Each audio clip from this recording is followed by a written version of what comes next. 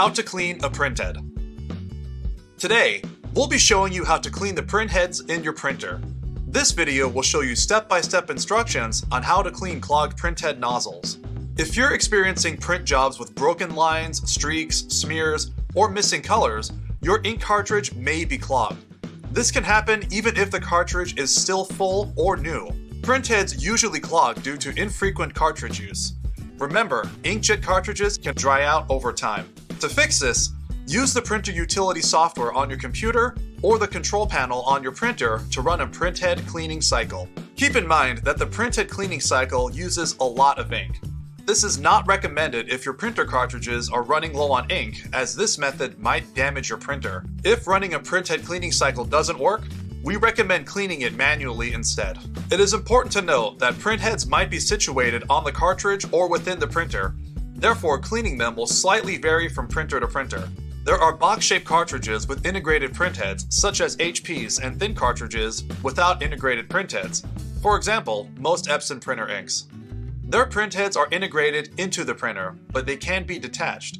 For ink bottles, running a printhead cycle will do. Now that we have a better understanding of why printheads get clogged, what they look like, and where to find them, we're going to share 2 helpful tips on how to unclog cartridges manually.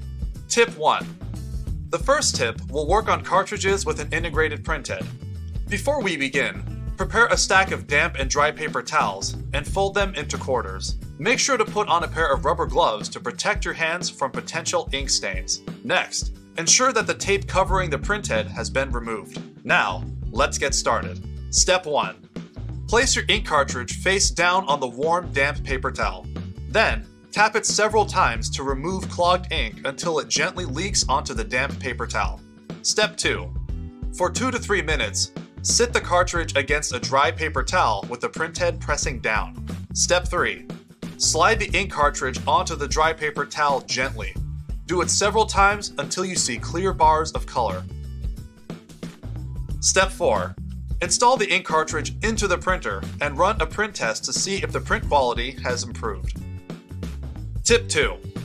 The second tip will work for both ink cartridges with the built-in printhead and printheads integrated into the printer. Before we begin, you will need a dry paper towel that has been folded into quarters, a plastic tub, distilled warm water, rubber gloves, and isopropyl alcohol. Note that for printheads integrated into the printer, you will need to remove all the ink cartridges first before you can remove the printhead from the printer. Step 1. Wearing your rubber gloves, fill the plastic tub about ½ an inch deep with a 50-50 mixture of isopropyl alcohol and distilled warm water, just enough to soak the printheads. Step 2.